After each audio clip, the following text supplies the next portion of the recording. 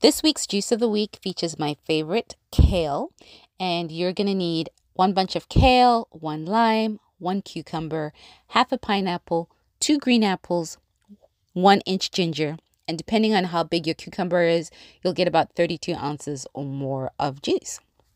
Now, the kale that we're using is a cousin to your typical curly kale, and this is my favorite. It's called Lacinato kale, and what I like about this is in a single serving or 1 cup, you're going to get more than a day's worth of vitamin A that's required, which is important for our eye health and immune function. It's also full of vitamins K, C, and B6, as well as minerals like copper, calcium, and magnesium. This kale is great cooked and raw for salads, but it has thinner leaves, so it's easier to eat than the other kale sorts.